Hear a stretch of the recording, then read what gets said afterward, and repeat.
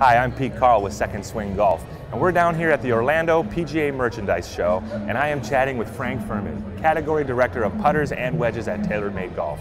Now Frank is going to tell us a little bit more about TaylorMade's Daddy Long Legs putter. Yeah, thanks. Daddy Long Legs putter is actually our most stable putter on the market today. Over 8,500 MOI, this putter is very resistant to twisting for off-center hits. So a miss hit on the toe and the heel, you're still going to get a very consistent roll. Also with the Pure Roll insert, it gets the ball rolling a little bit faster, which again gives you a more consistent roll and more consistent speed throughout the putt.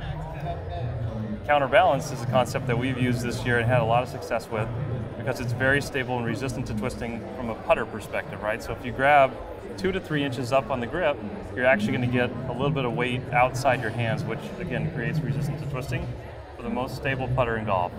Wonderful. There you have it, the Daddy Long Legs, another counterbalance offering from TaylorMade, a very forgiving, very stable putter for someone who's looking for a much more consistent performance on the greens.